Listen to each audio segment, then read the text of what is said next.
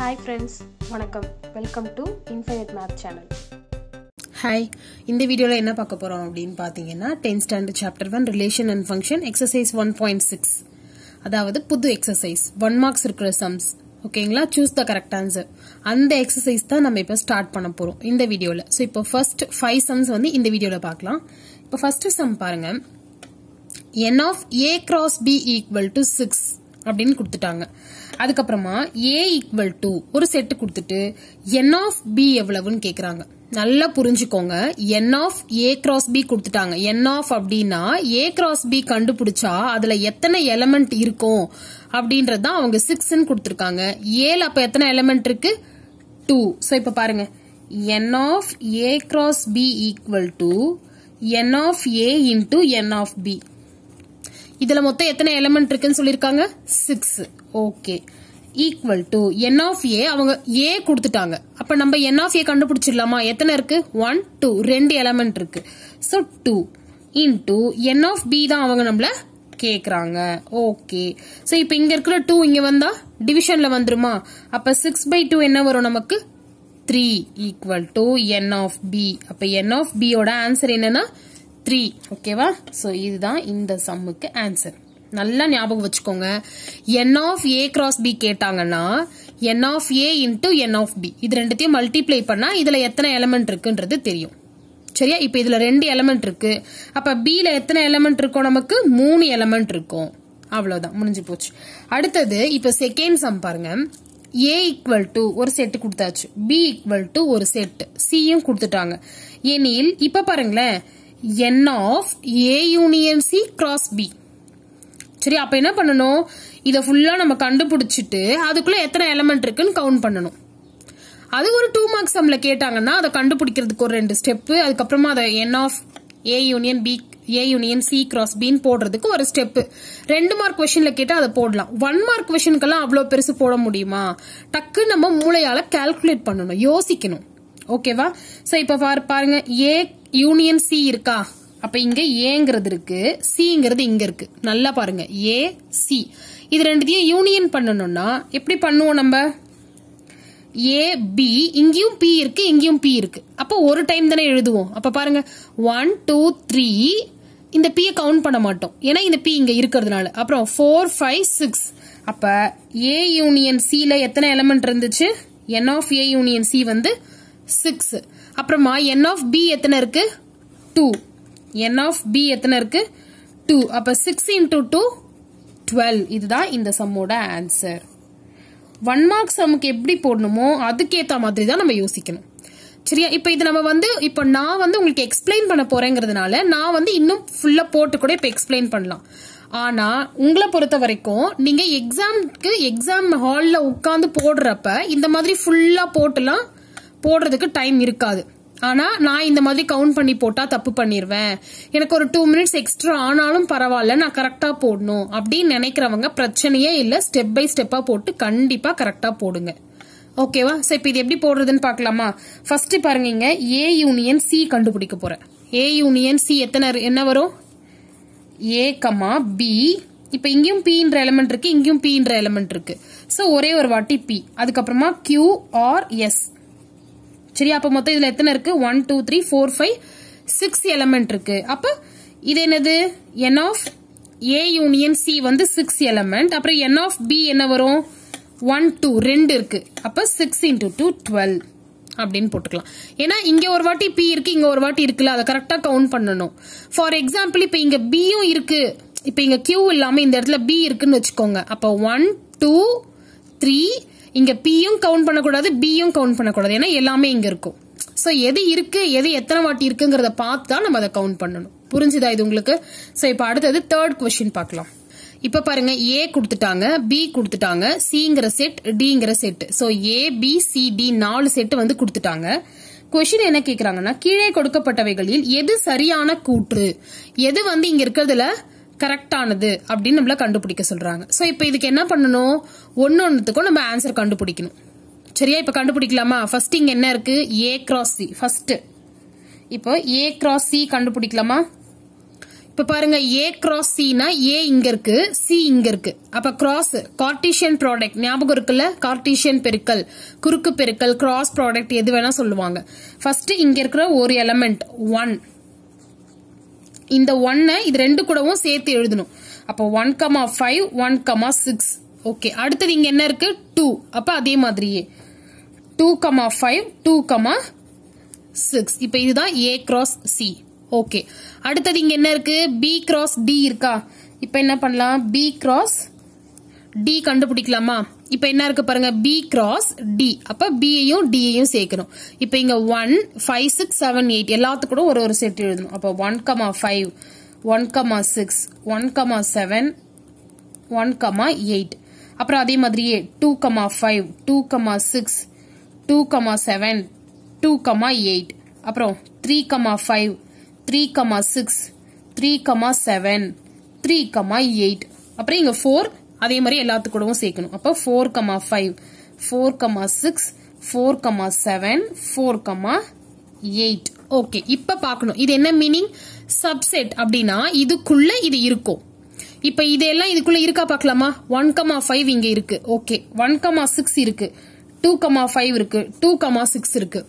அப்பனா இந்த option correct. இதுதான் நமக்கு தேவையான ஆன்சர். நல்லா புரிஞ்சுக்கோங்க. A cross C யும் கண்டுபிடிச்சிட்டோம், B cross D யும் நம்ம கண்டுபிடிச்சிட்டோம். இங்க கொடுத்திருக்கிறத வச்சு ACBD இத கிராஸ் பண்ணி கார்ட்டீசியன் ப்ராடக்ட் கண்டுபிடிச்சிட்டு A cross B is a subset. இங்க என்ன சப்செட் இல்ல, இது வந்து இதுக்குள்ள இருக்கிற செட் அப்படின்னு சொல்லி கொடுத்திருக்காங்க. A cross C வந்து இதுக்குள்ள இருக்கணும், உட்கணம் அப்படின்னு. அப்ப B cross D குள்ள இருக்கா. ஓகே, இதுல இருக்கிறது எல்லாமே இது உள்ள இருக்கு. அப்பனா இந்த ஆப்ஷன் தான் கரெக்ட். ஆனா இத வந்து இப்படி போட்டுதான் நம்ம கண்டுபிடிக்கணுமா. இவ்வளவு பெருசு நாங்க அந்த எக்ஸாம்ல 1 மார்க்குக்கு இப்படி போட்டாதான் எங்களால கண்டுபிடிக்க முடியுமா அப்படின்னு கேட்டா, இதுக்கு என்ன பண்ணலாம்னா அழகா இப்ப இங்க ஃபர்ஸ்ட் என்ன இருக்கு A இருக்கா, இங்க ஃபர்ஸ்ட் என்ன இருக்கு B இருக்கா. அப்ப Aல இருக்கிற எலிமெண்ட்ஸ் எல்லாம் B குள்ள இருக்கான்னு பாத்துக்கலாம். Aல பாருங்க இப்போ 1 2 இருக்கு, B குள்ள 1 2 இருக்கு. ஓகே, அதே மாதிரியே இந்த C யும் D குள்ள இருக்கணும். இங்க செக் பண்ணலாமா. இப்ப C பாருங்க 5,6 இருக்கு, இங்க 5,6 இருக்கு. அப்ப C யும் D குள்ள இருக்கு. அப்பனா இத வந்து நம்ம ஆன்சரா சூஸ் பண்ணிக்கலாம். அந்த கார்ட்டீசியன் ப்ராடக்ட்ல இப்ப A cross C B cross D இருக்கா. அப்ப என்ன அர்த்தம்னா இது இதுக்குள்ள இருக்கான்னு பாக்குறோம், C வந்து இந்த D குள்ள இருக்கான்னு பாக்குறோம். ஓகேவா, A B குள்ள இருக்கா, C D குள்ள இருக்கா அப்படின்னு பார்த்து அந்த மாதிரி இருந்துச்சுன்னா கண்டிப்பா A cross C யும் B cross D குள்ள தான் இருக்கும். கார்ட்டீசியன் ப்ராடக்ட் கண்டுபிடிச்சாலும் இதுக்குள்ள தான் இருக்கும். அந்தந்த அதாவது இங்க இருந்து இங்க ஃபர்ஸ்ட் இருக்கிறது, அப்புறம் இங்க C ல இருந்து இந்த D இப்படி செக் பண்ணணும். இது மாதிரி நீங்க மத்ததுக்கெல்லாம் செக் பண்ணி பாத்தீங்கன்னா கரெக்டா வராது. சரியா. சோ இப்போ இந்த தேர்ட் சம் முடிஞ்சது. அடுத்தது இப்ப ஃபோர்த் பாருங்க. A equal to சொல்லி ஒரு செட் கொடுத்துட்டாங்க. B என்ற A இலிருந்து B என்ற கணத்திற்கு 1024 உறவுகள் உள்ளது எனில் B இல் உள்ள உறுப்புகளின் எண்ணிக்கை என்ன. அதாவது Aங்கிற செட் கொடுத்துட்டாங்க. இங்க என்ன சொல்லிருக்காங்க நல்லா கவனிக்கணும். உறவுகள் இங்கிலீஷ்ல பாருங்க, if there are 1024 relations. சரியா, என்ன சொல்லிருக்காங்க ரிலேஷன்ஸ் அப்படின்னு சொல்லிருக்காங்க. அப்போ நம்பர் ஆஃப் ரிலேஷன்ஸ் அப்படிங்கிறதுக்கு நமக்கு என்ன ஃபார்முலா இருக்கு, 2 power PQ அப்படின்னு படிச்சிருக்கோமா. n of A equal to P, n of B equal to Q இப்படி இருந்துச்சுன்னா அதுல இருக்கிற ரிலேஷன்ஸ் நம்பர் ஆஃப் ரிலேஷன்ஸ் உறவுகளின் எண்ணிக்கை. சரியா, 2 power PQ அப்படின்னு தெரியுமா. இப்ப அவங்க இந்த 2 power PQ ஓட ஃபுல் ஆன்சர் தான் 1024 1024 ரிலேஷன்ஸ் அப்படின்னு கொடுத்துட்டாங்க. அப்ப நம்ம என்ன கண்டுபிடிக்கணும் பாருங்க.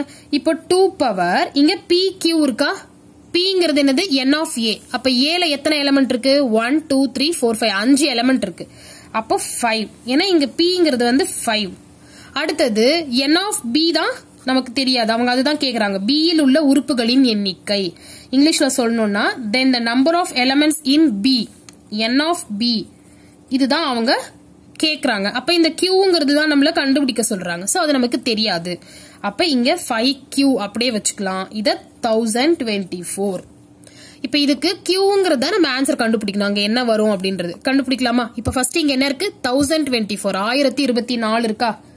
இப்ப பாருங்க, இதுக்கு இந்த LCM மெத்தட்ல நம்ம இத டிவைட் பண்ணிட்டே வரப்போறோம். இப்ப இங்க 2 டேபிள்ல போடலாமா. அப்போ 5 2s are 10, 1 2s are 2, 2 2s are 4. திருப்பி 2 டேபிள்ல போட்டோம்னா 2 5 6 திருப்பி 2 டேபிள்ல 1 2 8 இதெல்லாம் 6th ஸ்டாண்டர்ட்ல இருந்து படிச்சிட்டு இருக்கோம் 6வதுல இருந்து ஓகேவா இதெல்லாம் டவுட்டே வரக்கூடாது கடகடன்னு போடணும் நம்ம பாருங்க திருப்பி 2 டேபிள் போட்டா 6 இங்க 4 திருப்பி 2 32 2ல போட்டா 16 2 ஆல 8 4 2 2 ஓகே இப்போ இது எத்தனை 2 இருக்குன்னு கவுண்ட் பண்ணுங்களேன் 1 2 3 4 5 6 7 8 9 10 10 வாட்டி இருக்கா 2 அப்ப அது என்ன பண்ணலாம்னா நானு 2 பவர் 10 அப்படின்னு எழுதலாம் இந்த 1024 2 பவர் 10 இங்க 2 பவர் 5q இப்ப இந்த பவர்ஸ் இருக்குல்ல அடுக்கு தமிழ் இங்கிலீஷ்ல வந்து டிகிரின்னு சொல்லுவாங்க அந்த டிகிரியை ஈக்குவல் பண்ணா அப்ப 5q ஈக்குவல் டு 10 ஏன்னா இப்ப இங்க சேமா இருக்குல்ல பேஸ் ஈக்குவலா இருக்கு அதனால நம்ம பவரை வந்து நம்ம ஈக்குவேட் பண்ணிக்கிறோம் அப்ப q ஈக்குவல் டு 10/5 2 சோ அப்ப q ஈக்குவல் டு 2 இந்த qங்கிறது தான் என்னது n of b equal to 2 b இல் உள்ள உறுப்புகளின் எண்ணிக்கை so the number of elements in b is 2 answer 2ன்றது இங்க தான் இருக்கு அப்ப இந்த ஆப்ஷன் தான் இந்த சம்முக்கான ஆன்சர் ஓகேவா இதே வந்து இது ரிலேஷன் அப்படின்னா தான் 2 பவர் pq ஃபங்க்ஷன் அப்படின்னு சொன்னா அதுக்கு வேற ஒரு ஃபார்முலா இருக்கு இதே ஃபங்க்ஷன்ஸ் தமிழ்ல வந்து சார்பு ஓகேவா சார்புன்னு கொடுத்தாங்கன்னா p பவர் q அதனோட கவுண்டிங் இங்க எப்படி வந்து இந்த 1024 நம்ம கண்டுபிடிச்சோமோ அந்த மாதிரி இது வந்து ரிலேஷனுக்கு இந்த ஃபார்முலாவை டிஃபரன்ஷியேட் பண்ணிக்கோங்க இது ரெண்டுத்துல இருந்து நமக்கு ஏதாவது ஒண்ணுல இருந்து கண்டிப்பா ஒரு 1 மார்க் क्वेश्चन கேட்பாங்க மேபி இதுல இருந்து கேட்கலாம் இல்ல இதுல இருந்து கேட்கலாம் சோ இப்ப 2 பவர் pq அப்படிங்கிறது ரிலேஷனுக்கு ஓகேவா தமிழ்ல உறவுகளுக்கு இதே சார்பு ஃபங்க்ஷனுக்கு அப்படின்னு கேட்டா p பவர் q சரியா இத மறக்க கூடாது ஓகே 4th சம் முடிஞ்சிருச்சு இப்ப அடுத்தது 5th சம் பாருங்க r equal to ஒரு ஃபங்க்ஷன் x, x ஸ்கொயர்னு கொடுத்துட்டாங்க அதுக்கப்புறமா x ஆனது இப்போ இது ஒரு ஃபங்க்ஷன் x, x ஸ்கொயர்னு கொடுத்துட்டு அதுக்கப்புறம் இதுல xங்கிறது என்னன்னு சொல்லிருக்காங்க x ஆனது 13ஐ விட குறைவான பகா எண் xங்கிறது அப்ப ஃபர்ஸ்ட் x என்னன்னு கண்டுபிடிக்கலாமா இதே பாருங்க இப்ப இங்கிலீஷ்ல the range of the relation r is equal to x, x square x is a prime number less than 13 ஓகேவா xங்கிறது prime number less than 13 prime நம்பர்னா நம்ம என்னன்னு சொல்லிருக்கோம் 2 3 5 இந்த மாதிரி ஏன்னா அது அந்த டேபிள்ல மட்டும் தான் வரும் ஓகேவா அடுத்தது 7 11 13 இப்படின்னு சொல்லி போயிட்டே இருக்கும் 17 இப்படி போயிட்டே இருக்கும் ஆனா இவங்க அதுல ஒரு லிமிட் கொடுத்துட்டாங்க நமக்கு x is a prime number less than 13 13 விட சின்னது அப்ப 13 வராது 17 இதெல்லாம் எதுவுமே வராது 13 விட சின்னது 13 விட கம்மியானது less than 13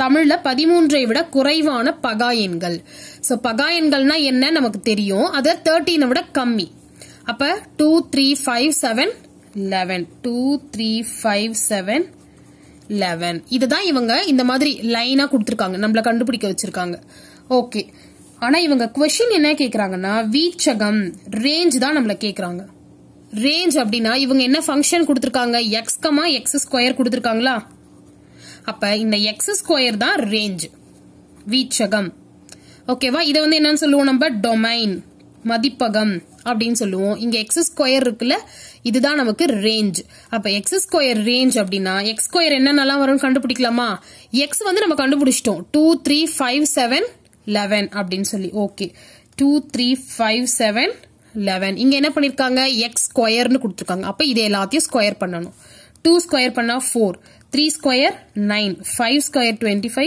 7 ஸ்கொயர் 49 11 ஸ்கொயர் 121 அப்ப இதுதான் நம்ம என்னன்னு சொல்லுவோம் ரேஞ்ச் அப்படின்னு சொல்லுவோம் சரியா சோ இப்போ இந்த ஆப்ஷன் எங்க இருக்கு பாருங்க 4 9 25 49 121 சோ இதுதான் இந்த சம்மோட ஆன்சர் ஓகேவா நல்லா புரிஞ்சுச்சா அவங்க கொடுத்திருக்கிறதுல இதுதான் ரேஞ்ச் அப்ப இங்க என்னென்னலாம் வரும் அது நம்ம x தெரிஞ்சாதான் x ஸ்கொயர் கண்டுபிடிக்க முடியும் அந்த xக்கு தான் இவங்க கொடுத்துட்டாங்க பிரைம் நம்பர் பகா எண்கள் இப்ப இந்த எக்ஸசைஸ்ல நமக்கு ஒரு 3-4 சம் வந்து நம்ம இந்த பிரைம் நம்பர் பகா எண்கள் வச்சு நம்ம பார்த்துட்டோம் ஓகே அப்ப என்ன பண்ணணும் பிரைம் நம்பர் அப்படிங்கிற கான்செப்ட்ல தெளிவா இருக்கணும் இந்த மாதிரி சம்க்கு ஆன்சர் போடணும் இப்ப என்ன பண்ணணும்னா நீங்க இந்த இடத்துல இதுக்கு முன்னாடி எனக்கு தெரிஞ்சு எனக்கு ஞாபகம் வச்சு நான் சொல்றேன், 2 இடத்துல பிரைம் நம்பர்ஸ் பத்தி பாத்திருக்கோம். நம்ம ஒரு ஃபங்க்ஷன்லயும் ஒரு ரிலேஷன்லயும் நினைக்கிறேன். அந்த மாதிரி ஒரு 2 சம் பாத்திருக்கோம். இப்ப அந்த 2 சம் நீங்க உங்க புக்ல எங்க இருக்குன்னு தேடி அந்த பேஜ் நம்பரை வந்து உங்க புக்ல இருக்கிற இந்த 1 மார்க் அது பக்கத்துல போட்டு வச்சுக்கணும். புரியுதா உங்களுக்கு? அதே மாதிரியே அந்த இப்போ 3 சம் இருக்குல்ல பிரைம் நம்பர்ல, இப்ப எனக்கு தெரிஞ்சு இது ஒரு 1 மார்க், 2 சம் வந்து புக்குக்குள்ள எங்கேயோ இருக்கு. அப்ப இந்த சம் பக்கத்துல என்ன பண்ணணும்னா இதுக்கான பேஜ் நம்பரையும் இந்த 1 மார்க்குக்கான பேஜ் நம்பரையும் இது பக்கத்துல மார்க் பண்ணிக்கணும். இது பக்கத்துல மத்த 2 சம்மோட நம்பர், இது பக்கத்துல இந்த 2 சம்மோட நம்பர். அப்ப என்னன்னா ரிவைஸ் பண்றப்ப நம்ம இப்ப எக்ஸாம்க்கு நீங்க பிராக்டிஸ் பண்றப்ப என்ன பண்ணுவீங்க, ஃபார் எக்ஸாம்பிள் நடுவுல ஒரு 1.2ல இருக்குன்னு வச்சுக்கோங்க. 1.2ல எடுத்து பாக்குறப்ப அந்த பிரைம் நம்பர் அப்படிங்கிற இந்த சம் பக்கத்துல வந்து 2 பேஜ் நம்பர் நம்ம போட்டு வச்சிருப்போம். இந்த 2 பேஜ் நம்பர்லயும் பிரைம் நம்பர்ஸ் பத்தி இருக்கு, அதை இப்பவே ஒரு வாட்டி சும்மா என்னன்னு பாக்கலாம் அப்படின்னு சொல்லி நீங்க திருப்பி அதை எடுத்து பாப்பீங்க. அப்ப என்ன பண்ணுவீங்க, அந்த ஒரு சம் பார்க்க வேண்டிய இடத்துல 3 சம்ம நம்ம ரிவைஸ் பண்ணிடுவோம். திருப்பியும் இந்த 2வது சம் பாக்குறப்ப மத்த 2 சம்ம பாப்பீங்க. தேர்ட் இந்த 1 மார்க் பாக்குறப்ப முன்னாடி இருக்க 2 சம்ஸையும் ஒரு வாட்டி ரீகால் பண்ணுவீங்க. அப்ப மொத்தத்துல நம்ம ஒரு சம்மையும் எத்தனை டைம் நம்ம ரீகால் பண்ணிருப்போம் பாருங்க. 3 டைம்ஸ் எல்லாத்தையும் நம்ம பார்த்திருப்போம். அப்ப பிரைம் நம்பர் அப்படிங்கறது நம்ம மனசுல ஒரு ரொம்ப சூப்பரா நமக்கு அதை புரிஞ்சு நம்ம நல்லா பிராக்டிஸ் பண்ண கான்செப்டா மாறிடும். இந்த மாதிரி தான் நம்ம ஒரு டாபிக்கையும் நம்ம ரீகால் பண்ணிட்டே வரணும். ஓகேவா? சோ அதே மாதிரியே வந்து மார்க்ஸ் எடுக்கிறதுக்கு வந்து வீடியோ போடுங்க அப்படின்னு சொல்லி ஒருத்தவங்க கேட்டிருந்தாங்க. அது கண்டிப்பா நான் போடுறேன். ஆனா ஒரு வீடியோல இந்த மாதிரி ஹிண்ட் கொடுக்குறேன் பாத்தீங்களா, இதெல்லாம் தான் ரொம்ப முக்கியமான ஹிண்ட். இப்ப இது சொன்னேன்ல, நான் வந்து படிக்கிறப்ப இந்த மாதிரி தான் பண்ணுவேன். நாட் ஓன்லி மேக்ஸ், அதர் சப்ஜெக்ட்ஸ்க்கும் நான் அப்படிதான் பண்ணுவேன். ஒரு கான்செப்ட், ஒரு வேர்டு, ஒரு இடத்துக்கு ரிலேஷன் இருக்குன்னா அது பக்கத்துல அந்தந்த பேஜ் நம்பர் போட்டு வச்சுக்குவேன். இந்த கான்செப்ட் படிக்கிறப்ப மத்த 2 பேஜ்ல இருக்கிற விஷயத்தையும் நான் ஒரு வாட்டி திருப்பி பார்த்து ஞாபகப்படுத்திக்குவேன். சோ அந்த டிப்ஸ் தான் உங்களுக்கும் சொல்றேன். உங்களால ஃபாலோ இதெல்லாம் ஃபர்ஸ்ட்ல இருந்து இப்பத்துல இருந்தே ஃபாலோ பண்ணீங்கன்னா ஃபைனல் எக்ஸாம் அப்ப 100 out of 100 எடுக்கிறது அவ்வளோ ஈஸியா இருக்கும் நமக்கு. சரியா? சோ இப்ப இந்த டிப்ஸை வந்து எத்தனை பேர் ஃபாலோ பண்றீங்க அப்படின்றத மறக்காம கீழே கமெண்ட் பண்ணுங்க. இந்த வீடியோல இங்க முடியுது. சோ இதெல்லாம் புரிஞ்சிச்சு அப்படின்னா இந்த வீடியோவை லைக் பண்ணுங்க, ஷேர் பண்ணுங்க, சேனலை சப்ஸ்கிரைப் பண்ணுங்க. மத்த சம்ஸ் எல்லாம் நெக்ஸ்ட் வீடியோல பார்க்கலாம். தேங்க்யூ. இன்ஃபைனைட் மேத் சேனலை பாருங்க, லைக் பண்ணுங்க, ஷேர் பண்ணுங்க, சப்ஸ்கிரைப் பண்ணுங்க. தேங்க்யூ.